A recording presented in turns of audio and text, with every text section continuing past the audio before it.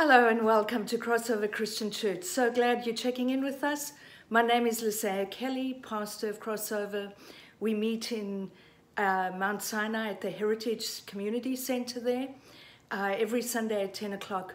Would love to hear from you, interact with you. Please email me with prayer requests at Lisea, L-E-S-A-Y-A, at optonline.net.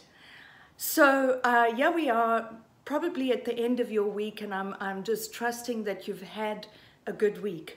I want to take a few moments with you today just to encourage you and pray that you're just refreshed in spirit, your emotions, mentally, that God just meets with you and touches you.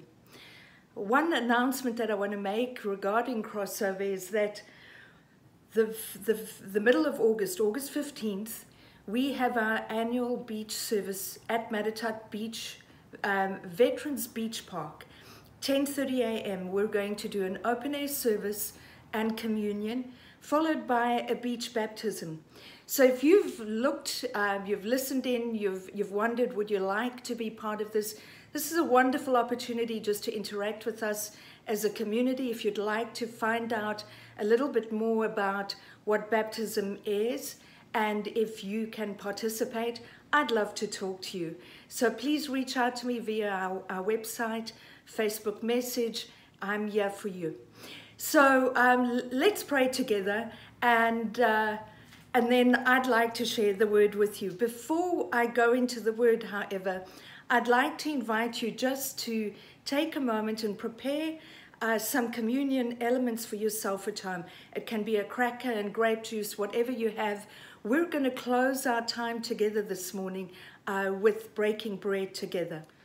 So let's just pray before we come to the word. And Father God, I just thank you that it is not by accident, but it is always by your leading us in paths of life, that we come together, we connect online, we connect in person, so that you, Lord, would have your way in our lives, your will would become evident. So we open ourselves, Father, in this moment to your guidance, to your direction from the Holy Spirit. And we open up and we ask, Father God, to meet us, to touch us, to draw us deeper into the fullness of life in you. I ask that in Jesus' name. Amen. Well, over the summer, we're doing the series called At the Movies, and we're looking at some of the grand genres and the grand movie themes, and looking at what life lessons we can draw, some partially from the movies, but some also in contrast, because the movies provide us with, larger than life entertainment, and it's really helpful to consider with discernment what we're watching and whether we're actually swimming with everything culture, all the messages of culture around us, or we're actually listening to the contrast points and living in discernment. So today we're at the movies with con artists. This genre can be pure entertainment as long as the con is only on the screen. Many people have been kind of exposed to real life scams, to cons, and there can be devastating effects, ID fraud. I have friends who've had their bank accounts cleaned out, their credit cards compromised, and it's a huge headache to retrieve, to work through all those issues. But let's come back to con artist movies on the big screen. When the con is good, you get drawn into the point where you actually want the con to succeed. You get scared with the con artist in the moments where they may get caught. You get exhilarated when they get away with the steal. It's pure entertainment when it happens in the movies. But of course, a completely different story in real life, as I've said. As I was looking at this genre this week, I was reminded of the first years my dad went into the ministry. He came in as an associate pastor to a large church in Pretoria in South Africa. I was only 7 years old. A couple of years in, as the church just continued to grow, we had more and more people come in. And one year I remember coming towards December, where our It was our annual holiday. My dad would take a month off and we would travel across country to go to the beach for a month. And there was a lady in the church who'd come to know the Lord, and she had offered the pastor, the senior pastor, and my dad and their families, she had offered us her Learjet to fly us down for the vacation and to pick us up at the end of vacation. We were ecstatic, super excited. This was amazing. About 10 days before we were due to leave, we were informed that this lady had been taken into a special unit in the hospital because of a breakdown. And we found out we'd kind of been conned along the way. And you realize even in something as simple as that, the letdown, the sense of betrayal that we experienced as kids is so real, so much more in these big con artist movies. If you're looking at some good entertainment, Netflix series, there's Leverage, a con artist movie series, as well as White Collar. Now here's the bottom line with con artist movies. It's all about swindling, cheating, lying, and stealing. And yet it's given to us in such a glamorous package that we get drawn in. So what is the big draw? And I want to give you 3 big draws from this genre. The first draw is you get to be part of something bigger than the sum of yourself. There's an energy that comes from the team planning and training together that draws you into a larger-than-life scenario. When you look at series like Leverage and White Collar, what you find is that these teams are drawn together because of different skill sets that are needed. And then they come together and they start to bond and connect over the big plan. And it just draws you right in. One of the big movies that is in this genre is Ocean's 11. Less than 24 hours into his parole from a New Jersey penitentiary, this thief is already rolling out his next plan. He follows 3 rules, and you find this in some of the con artist movies, is they have their own brand of ethics or morals. His 3 rules were: don't hurt anybody, don't steal from anybody who doesn't deserve it. Hello? But yes, don't steal from anyone who doesn't deserve it, and play the game like you've got nothing to lose. And Ocean's 11 was pulling off one of the biggest casino jobs to date. Another con artist movie was The Italian Job. And The Italian Job was a favorite of mine because it features a South African actress by the name of Charlize Theron. Beautiful. The other reason I love this movie is that there's an awesome car chase with stick shift Mini Coopers, and I would love to reenact that part of the movie. In The Italian Job, Charlie has a job to do. Having just left prison, he finds one of his friends has attempted a high-risk job right under the nose of the Italian mafia. Charlie's friend fails, so Charlie takes over the Italian Job. Using the Mini Coopers and a couple of Jaguars and a bus, he hopes to bring things to a standstill to steal the gold and escape. In each of these movies, you find what is essential is a set of skill sets, as I said, and a team of people who begin to bond over their skill sets. They're planning to get away with the big con. You find this universal longing, even in the criminal element, this universal longing to be part of something bigger than yourself. And that's part of the big draw that gets us into these movies. The second big draw with con artist movies and con artists in real life is that getting away with deception becomes addictive. Getting away with deception becomes addictive. You actually start probably believing your own lies, and there's something just so enticing about spinning the lie so persuasively that other people come along with you for the ride. Another big movie in this genre is a movie called Catch Me If You Can, and it's actually based on a true life story found in the 1960s, where a young boy under the age of 21, his father had left home, and he was both bored and probably really broken up about his broken home. At different points over the next few years, he posed as a Pan Am pilot, he posed as a Louisiana lawyer, and also as a medical doctor. He traveled all over the States, posing in these 3 different roles, forging checks so well that he literally defrauded people of millions of dollars. There was an FBI agent on his tail for the longest time, and in fact, they developed a relationship. I'm not going to give it all away to you, but he was on the run and swindling and playing the con artist for years before he finally got caught. He was put into maximum security jail and imprisoned for 12 years, during which time the FBI agent actually started consulting him about other top-of-the-drawer check forgeries, and eventually he landed up working for the FBI. So getting away with deception becomes addictive to the point that it becomes a way of life, a mindset. There's an adrenaline feed that comes from successfully deceiving others. Now, this is the movies, I understand, but this can so easily pour over into real life. And we're going to talk about some of the life lessons in a few moments.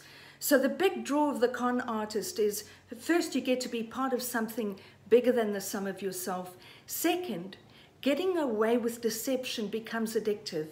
And the third big draw is that self-gain at any cost becomes the highest priority in life. And here another con art movie is The Good Liar, where a career con artist meets a wealthy widow online and begins to develop a relationship with her. All the while, he's planning to defraud her of her money. Along the way, he comes across some unexpected setbacks. And what you find, I'm not going to give the ending away, but what you find is the con artist is turned around on his ear a little by the lead actress, Helen Mirren. Wonderful to go and look at. But what you find underneath and in the middle of all of this is the pursuit of self-gain at any cost. So it doesn't matter what harm, what damage is done to the lives of people around about you. In the movies, this is a great genre. It's thoroughly enjoyable to decompress and watch a good con artist movie. But what are the life lessons for us in real life? The first life lesson is we are wired to be part of something bigger than ourselves. We are wired from the very moment of conception to be part of God's purpose. You are wired to be part of God's purpose in your corner of the world. And I really want to encourage you. I know you hear me talk a lot about purpose, but I believe that just as I spoke last week, God has called you by name and nature. He has a unique fingerprint in the life of every person on the face of the earth. As we wake up to it, we actually begin to step into this fantastic place where we're wired to be part of something bigger than ourselves. There's 3 elements of God's truth regarding this that I want to share with you. The first is that sometimes we look for company in the wrong places. This is why small-time con artists actually get drawn into bigger and bigger cons, is because they're looking for company in the wrong places. And a movie like this reminds us that according to 1 Corinthians 15:33, do not be deceived, evil company corrupts good habits. So when you spend time hanging around in the wrong places with people who are going in a different direction of life to you, don't think you're not going to be touched, that isn't going to become a contagious element in your life. So we're wired to be part of something bigger, but sometimes we look for company in the wrong places. And if you're in that place where you just feel like you're getting pulled back into some old habits, some old practices, then it's time to set some boundaries and actually give yourself some distance so that you're able to regroup and redirect in the ways of God's truth, His life, and His light in your life. The second truth here regarding being wired to be part of something bigger is we are wired to share life together. You see this written all over Scripture, but especially with the Apostle Paul, who just oozes the love of God and the love of people through most of his epistles. He's always concerned about the people that he's pastoring, that he's shepherding, that he's praying for. And that is just part and parcel of the way God created the body of Christ to be. So Paul actually writes to the Thessalonian church, 1 Thessalonians 2 verse 8, "So affectionately longing for you, we were well pleased to impart to you not only the gospel of God, but also our own lives, because you had become dear to us." And really, when you go and look at this, impart our lives to you, he's talking about a sharing, an ebb and flow, a give and take, of sharing life, breaking bread, personality, relationships, ups and downs, the reality of human life in the hands of God. We are wired to share life together.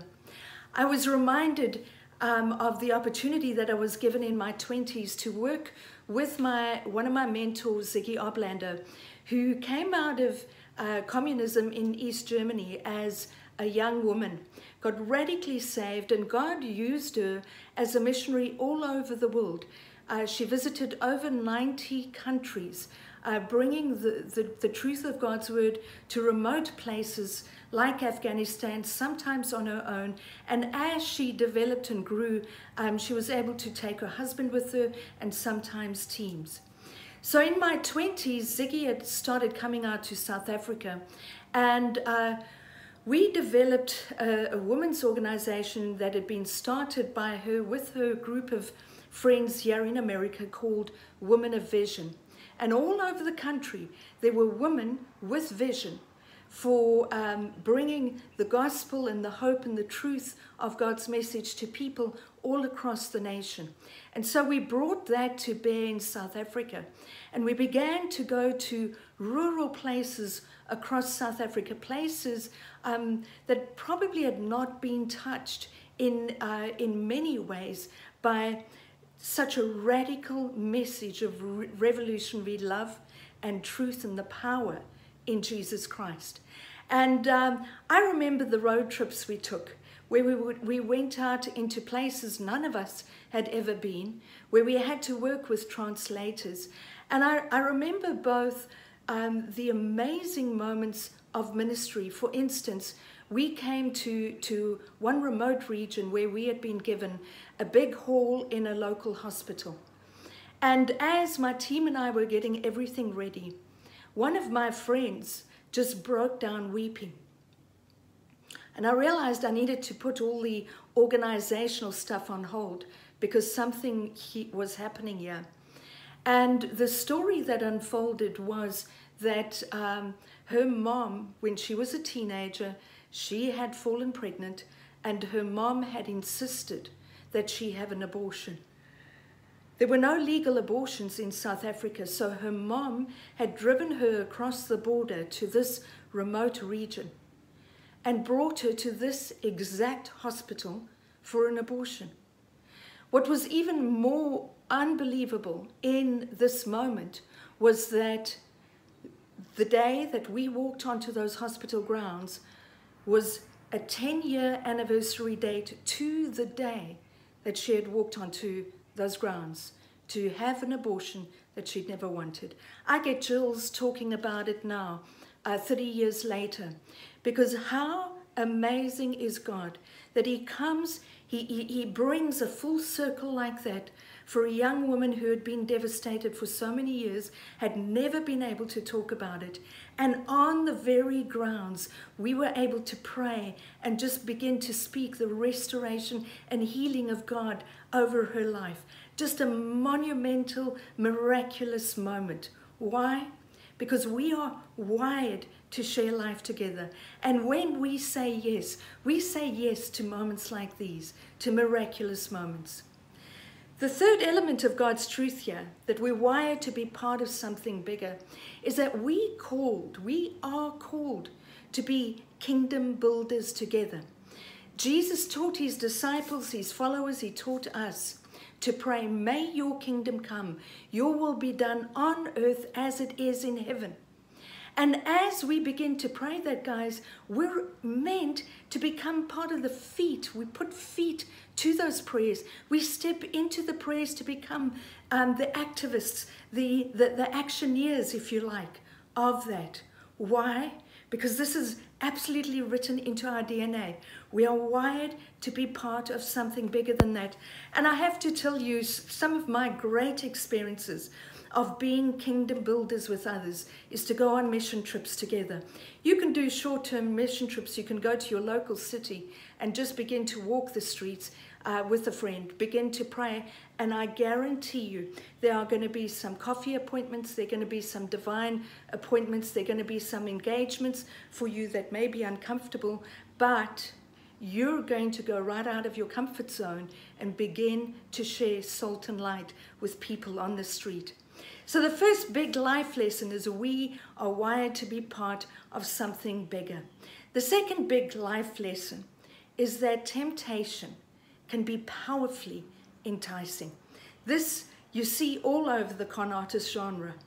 And it's a good reminder for us that we are not impervious to temptation. We are not untouchable. To deceive others, aka the con artist genre, to deceive others is temptation. There is a temptation to deceive.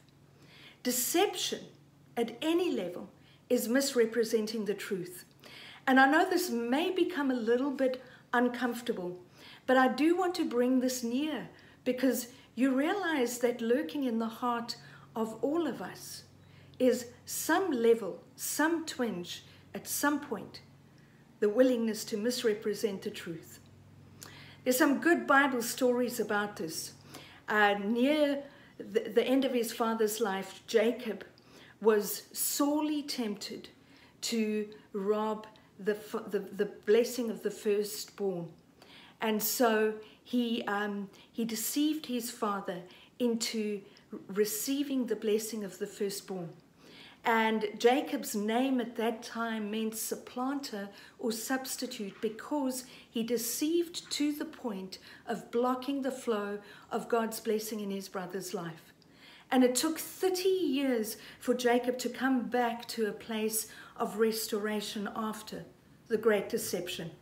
On the other side of the scale, there's another Bible story which you may be familiar with. Samson, a Nazarite, one of the judges of Israel. God used literally in physical prowess and strength. And the secret of his strength was that he should not cut his hair. Now, I believe that it's more than a symbolism or kind of some magical supernatural thing, but a Nazarite took a vow never to cut his hair. It was a sign of honor that he was serving God. And so this was his secret. His vulnerability, his downfall, his Achilles heel was that he loved Philistine women.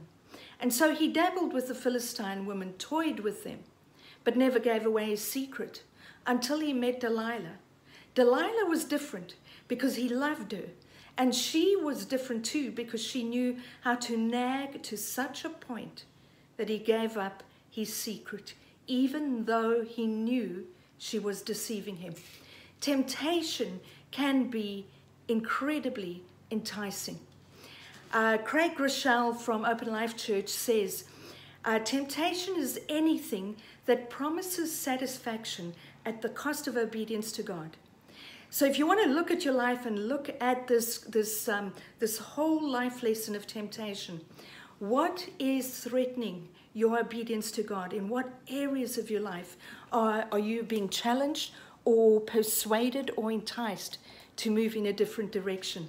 1 John 2 verse 16 says, "For all that is in the world, the lust of the flesh, the lust of the eyes, and the pride of life, is not of the Father, but is of the world. And this really unpacks what temptation is all about. Temptation feeds the desire to experience in the lust of the flesh in ways that doesn't honor God.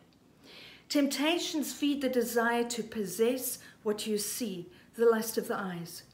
Temptation feeds the desire to dominate, control, and assert yourself. So ego issues, pride of life, dominate the pursuit of self-gain at all costs. Here's some of God's truths about temptation. Firstly, it's not a sin to be tempted. Hebrews 4:15 says, we do not have a high priest who cannot sympathize with our weaknesses, but was in all points tempted as we are, yet without sin.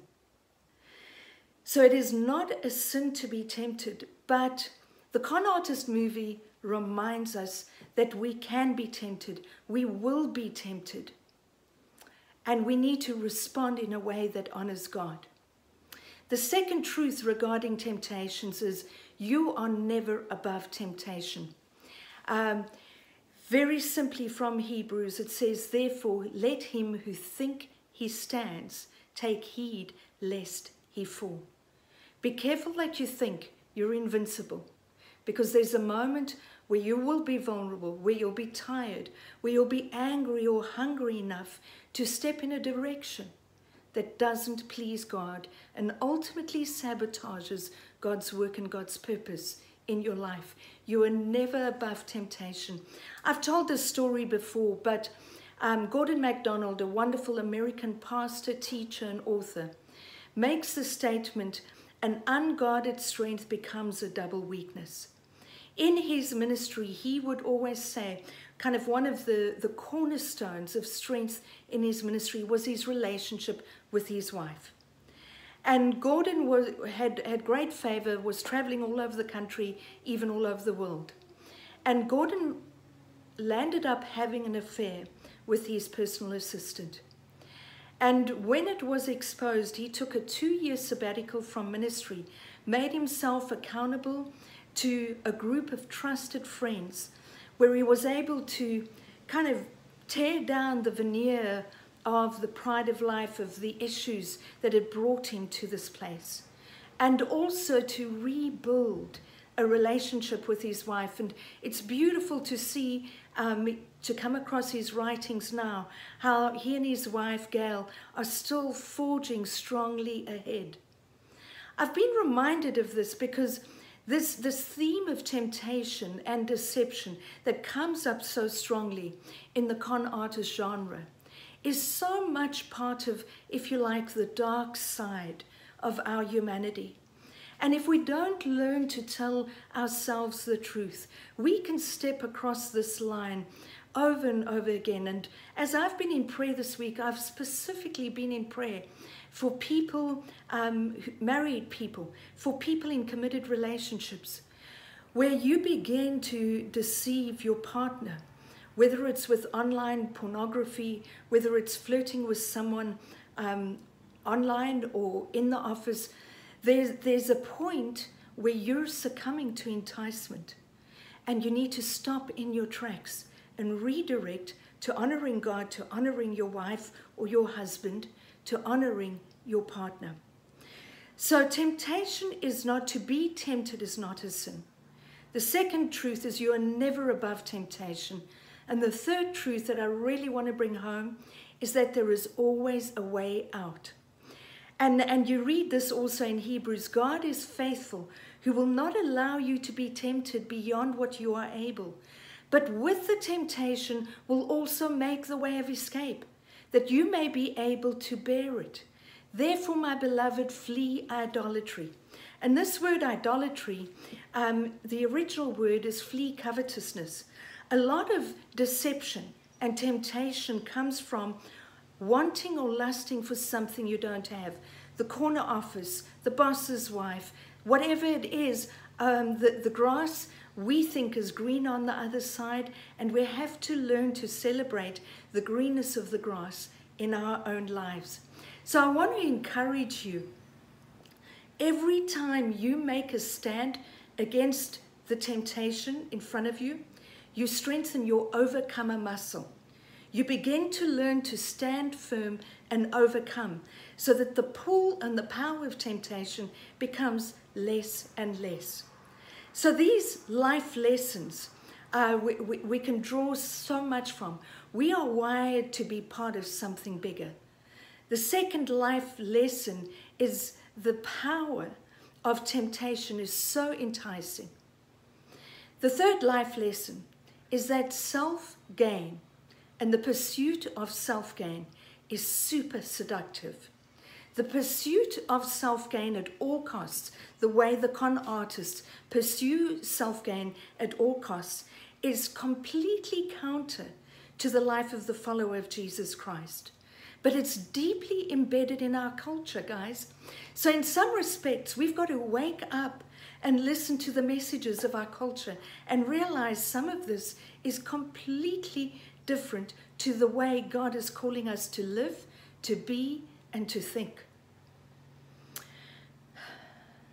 We're either going to be driven by our ego needs, by us, what we want to accomplish in life, or we're going to be driven by what God wants from us and what God offers us in terms of open doors and pursuing His will, His kingdom, His ways.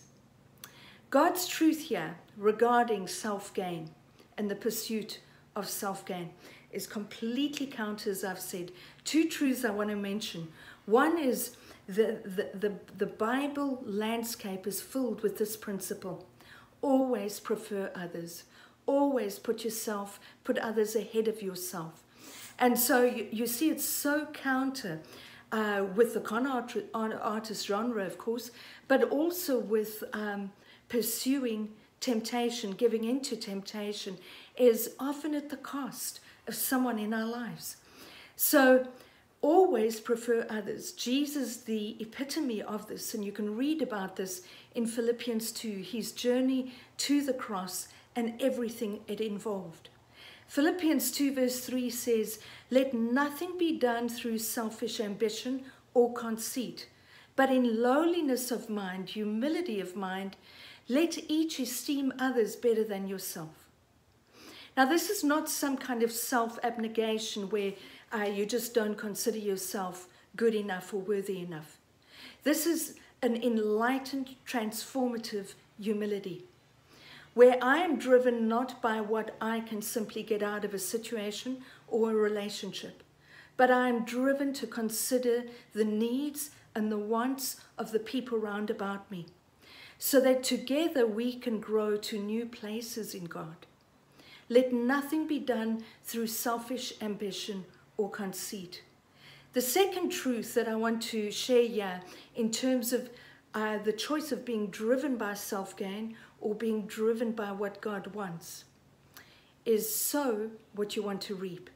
And when you begin to just imbibe this as a life principle, it changes all of your words, your actions. It changes how you come into situations and even how you leave them.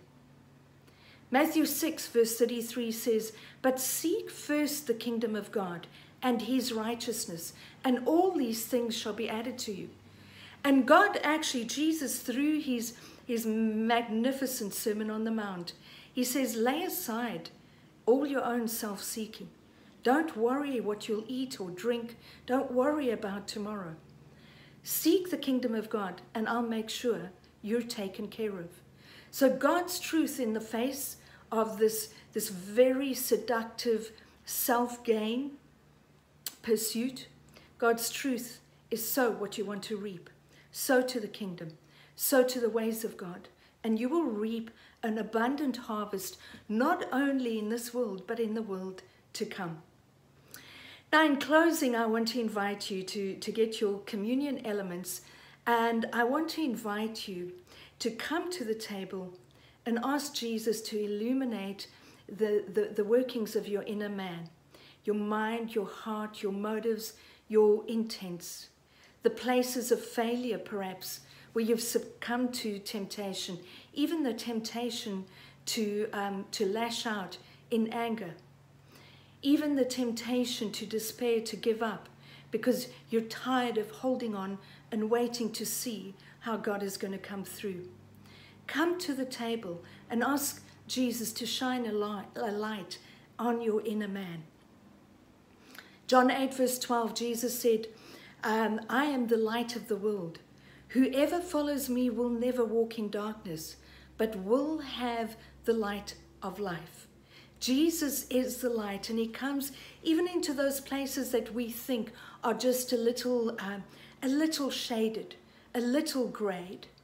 Jesus comes to bring an illuminating life, so that as we open up to the light of the world, there's a transformation that happens in us, so that what we want begins to change.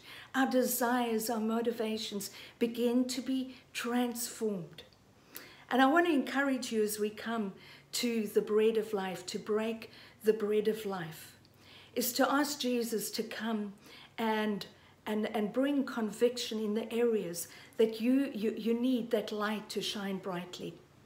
And in that place, let's ask him for forgiveness, for a complete cleansing of every failure point. Because you see, God doesn't want you living in condemnation. He doesn't want you living in shame or in fear that you're going to continue the cycle. God wants to come to interrupt the negative, destructive, toxic cycles in our lives, so that we can be testimonies and light bearers of the great light of the world.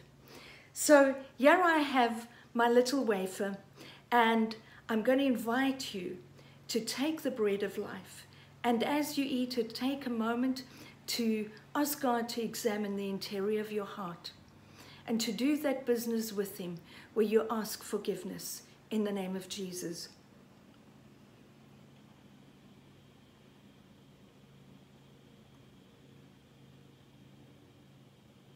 Thank you, Lord. And Lord, your word says, if we confess our sins, you are faithful and just to forgive us all our sins and cleanse us from all unrighteousness. Your word also says that as far as the east is from the west, so far have you removed our iniquities from us. So, beloved, come into the light. Come to rest in the light. We are not cockroaches scurrying from the light. We are light bearers coming into the light to be transformed and illuminated even more. I want to encourage you to take into your prayer of the week that you'd ask Jesus to illuminate the path of your life, so that you would see as he sees, and that you would see him for who he really is. You see, when we learn to see as he sees, we learn to love what Jesus loves, and we learn to hate what Jesus hates. When we see who he really is, we want to grow up in the fullness of the likeness of being conformed to the lover of our souls.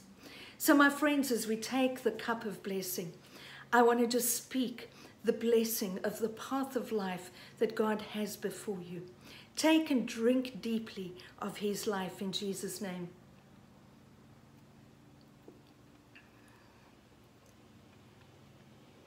And now let me just speak the blessing of God over you.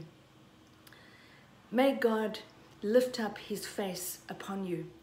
May you know the smile of God in your life. May he lift you up and be your burden bearer in the places where you need support and strengthening. May he make your path straight, so that you would not strain an ankle, you would not dislocate a limb, but that you would walk and make progress in the things of God as he illuminates your path of life. In Jesus' name, for his glory. Thanks so much for joining me today. Have a wonderful and blessed week.